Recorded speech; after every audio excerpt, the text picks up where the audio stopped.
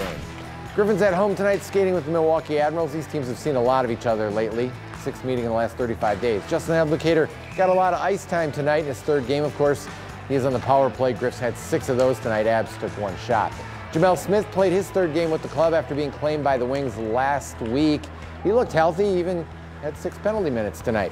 This game only had 1 goal. It was a bit of a fluke, and it fittingly came on a power play. Victor Bradstrom really good in net, but Grand Rapids loses this game 1-0 the final.